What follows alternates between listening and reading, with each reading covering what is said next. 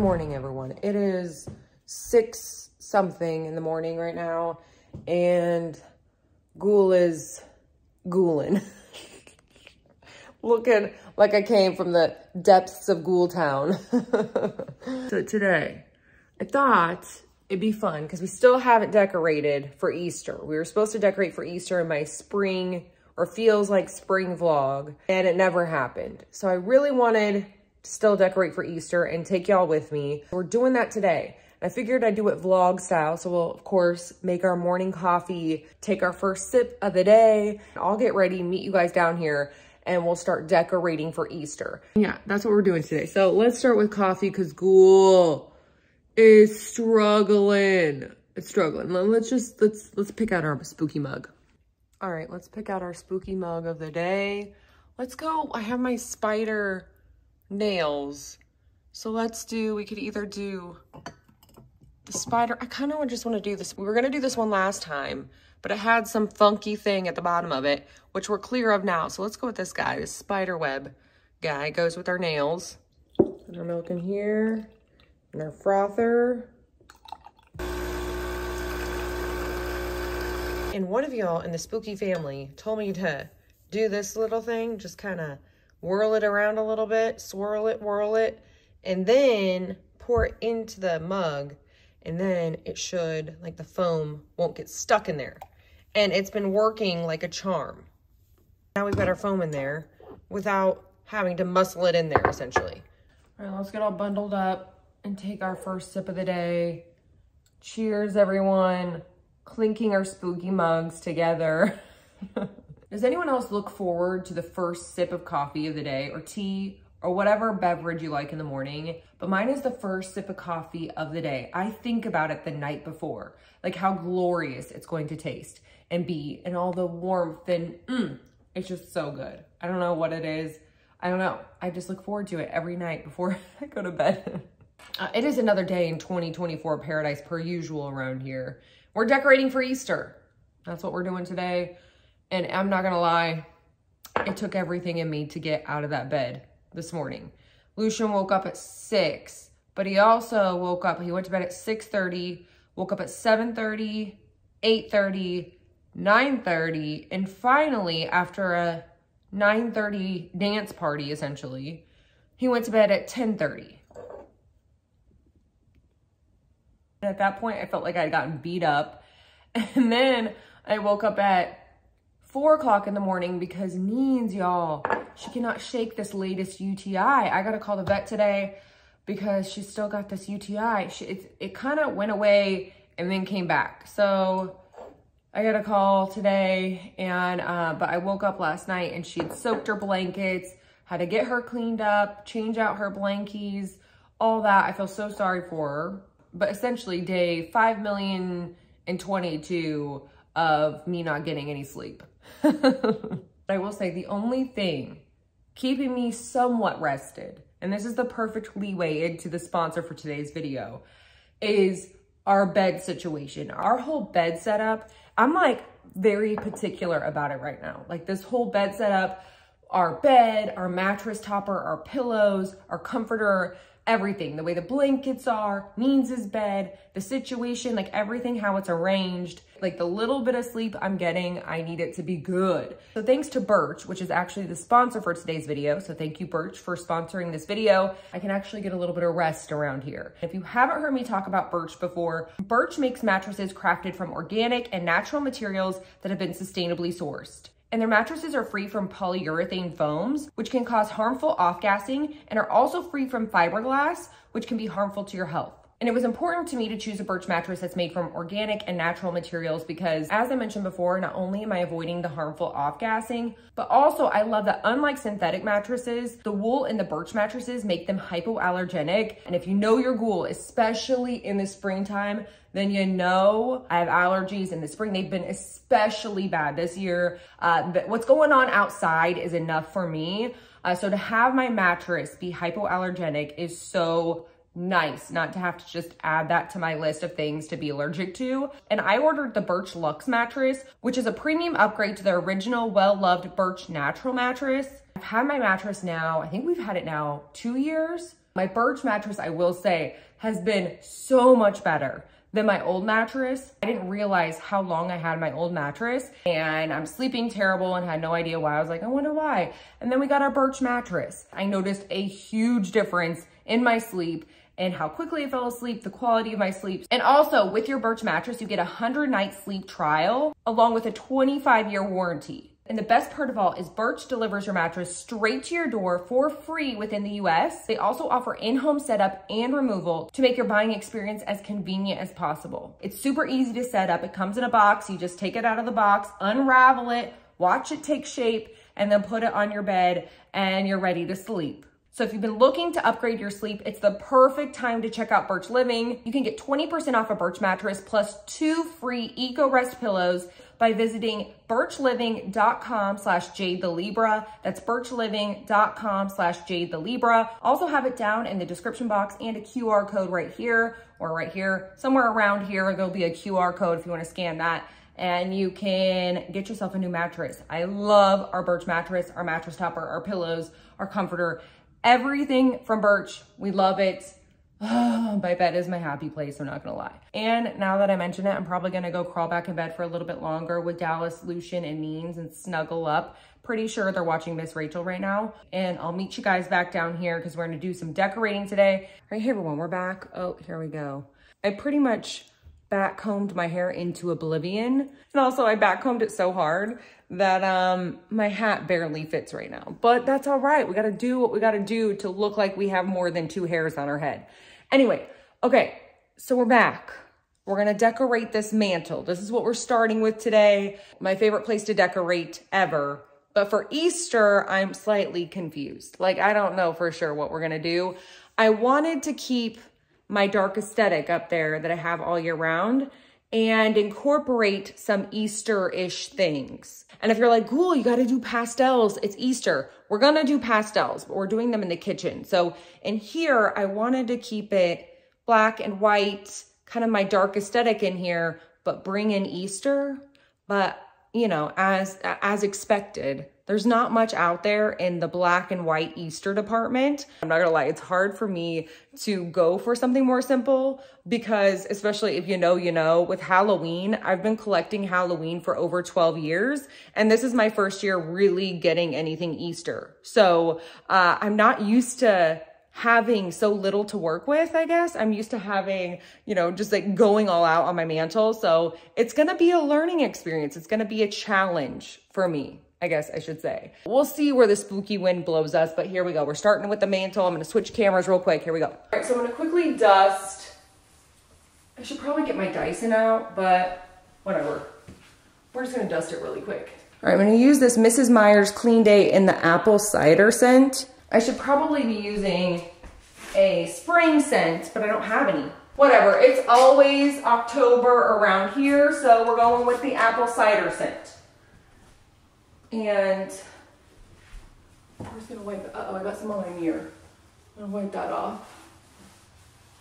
It smells so good in here now. I'm just wiping this down. Quickly. I thought about doing like those grassy bunnies. You know the grassy bunnies?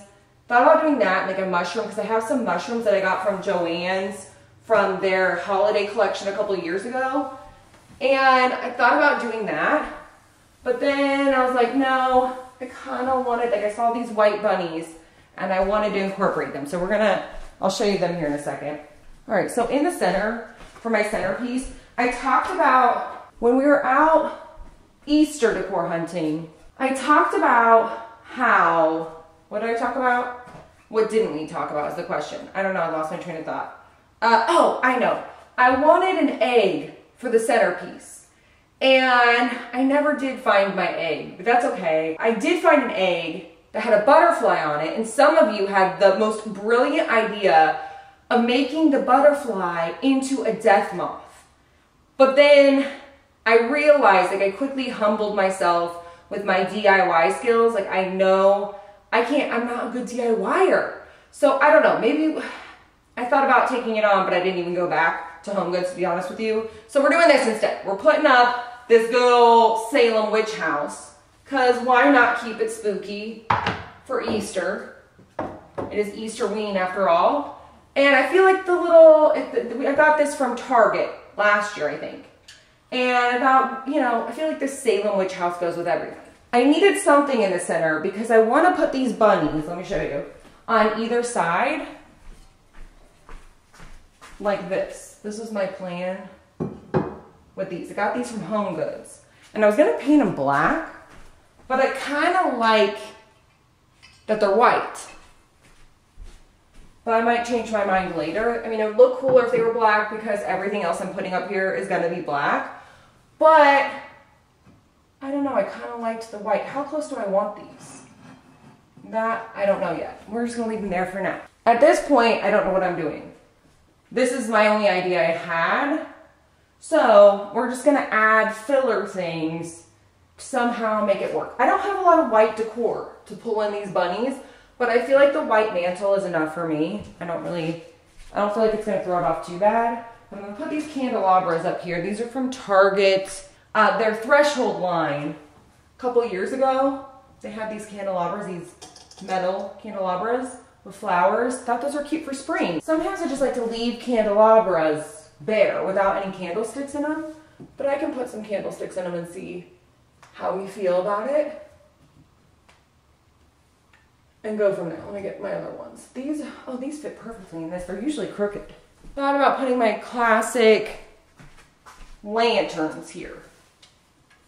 I don't think I'm going to put branchy trees up, which would be a huge deal for me because you know me. If you've been around here for a while, then you know that I freaking love using branchy trees for everything.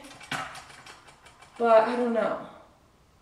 Also, I guess I could put stuff in here like Easter eggs, but I don't really want pastels in here.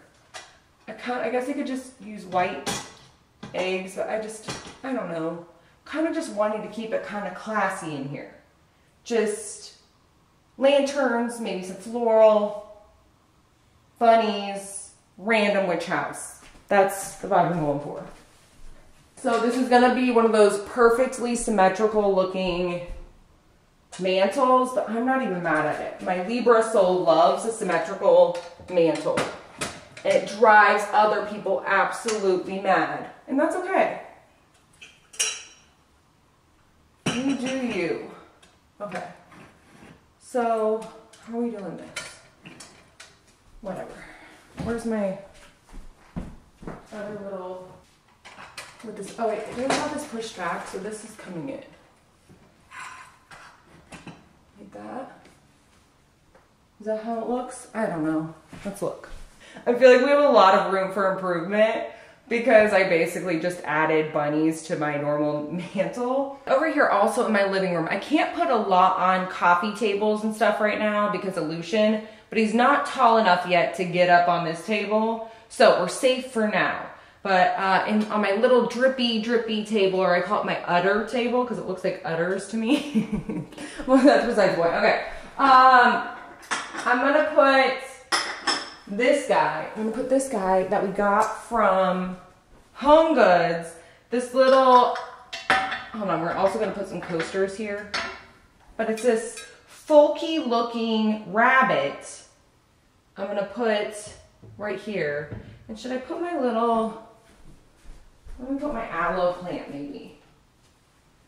This aloe plant, I've had it for 5,000 years. It's not looking so hot, but it's not looking that bad either. In my dining room, we're just gonna add a couple little things. I have these ghosties in here from Halloween. I need to take these ghosties down because I'm not gonna keep the ghosties for Easter. I could do Easterween, but we're about to do halfway to Halloween. We're probably gonna have to end up using some of them on the mantle. Okay, just dust. I'm not planning on doing too much on this table. Just a little centerpiece situation. But maybe one year we'll get creative and make a little centerpiece, but this year we're keeping it simple. We weren't even planning on really decorating much for Easter, but here we are. Candlestick situations here. I think I got these off Amazon. I'll try to link what I can in the description. Like I got my drippy table, or my udder table I call it. And I got these candlesticks and the, what are these things? Candlestick holders, all from Amazon. So I'll link what I can. Anyways, I kind of do a little bit of a, I don't know, what are we doing? I have these, I'm definitely gonna put these here. These candlestick holders I got from At Home. And you know what? I could have used these on the mantle to incorporate the white bunnies, but no, we're gonna use them in here because we don't have anything else really for our dining room. So this is what we're doing. But next year, that's a thought. If we don't spray paint those bunnies black, we can use these to incorporate the white. That's a good plan. Oh wait, I didn't zoom you in. Okay, I also have this black bunny, and I want something bigger for the centerpiece, but this year, this is all I got. This little short squatty guy. It's driving me crazy because these three things are all the same height, but I'll get over it. Okay, let's move on to the kitchen, and then we're gonna do the bathroom. All right, so moving on to my kitchen, I have this little area. I have these little canisters here. And so I definitely wanted to incorporate pastels. If you watched my, I think it was my Halloween decor hunting video where I got these little canisters, these little Easter canisters, and I wanted to incorporate them into my black and white aesthetic in here and bring in some pastel Easter. I almost said Halloween, you know I did, you know, to bring in some cutesy stuff for Lucian. So I have this little bunny canister guy. Wait, can I even open this? There you go. What's in there? On this side, I'm going to put this cute little chick canister, also from Home Goods, but kind of that vintage, cutesy, kitschy vibe. I wanted to put some spring soaps and stuff on here. I didn't have any of the Mrs. Meyer spring stuff. I didn't get any of the spring stuff because I thought I had a bunch still. I did manage to find this Mrs. Meyer's rose scent. There's still quite a bit left in this bottle. I did find this upstairs in my bathroom. It's dusty as hell. Hold on, let me wipe that off. But I don't have any soaps. So we're just gonna go with good old orange clove, my favorite. Let me wipe this off too, it's crusty. Everything in my life at this point is crusty. But it is what it is. Okay, we're gonna do that. And then I have this cute little bunny got from Target. I thought that would go cute in here. Is that cute? Oh wait, let me back up. And then we're gonna drape a little towel. I'm not gonna lie, I've already been using this because it's so cute. I'm gonna drape this towel over my little dishwasher area. Black and white Easter towel. Oh my gosh, my nose just started running randomly. Man, spring. Whoa, I need to go blow my nose. BRB. Anyways, I'm adding this wrinkly ass towel to this little area. Wait, it's backwards. I think that's cute. Let's try to press out the wrinkles. I'll zoom you in a little bit so you can see. Okay. And just have it look all fancy. I'm one of those people, okay, let me know in the comments. Do you use your festive towels and or let guests or anyone else in your family use your festive towels, or are they for decoration only? Let me know in the comments. For me, I know this is like a real big, it's like a big thing. I had a lot of family members who had for decoration towels only. In my house, we use them because I like an excuse to buy new festive towels every couple years or so, or if I can use them multiple years, then I'll use them multiple years. But if they get worn out or they don't look right, then I'll buy new ones. Like I like to buy, you know, new festive towels. I feel like they come out with cute stuff every year. So I like buying new festive towels. But let me know down in the comments if you use your towels, your festive towels. Obviously you use towels, but do you use your festive fancy towels or no? Are they just for decoration? Let me know. Wait, I keep pulling it weird. Okay, we're done in here. All right, hey everyone. We're here in the powder room. This is our final stop. We're gonna add a couple little things in here. We'll just start doing it. I don't know why I'm jabbing my jaws. Here we go. All right, so around the sink, I just wanted to do some little bunnies. Let me zoom you in. So I found these little bunnies from Target. And this guy maybe here, or maybe this guy here. Like that. Do the big guy over here, and then the little guy here. What do we think? All right, here's what it looks like. I think I have that scooted over for a reason. It's kind of my little Easter garden. And then over here, we're gonna use the sister to the other towel that we used in the kitchen. The same black and white bunny towel. It came with 2, so why not use one in here? Goes with the black, white, and green, and now gold theme in here. All right, let's get a full visual. So that is it for this video. We are officially done decorating for Easter around here. It is our first year decorating for Easter.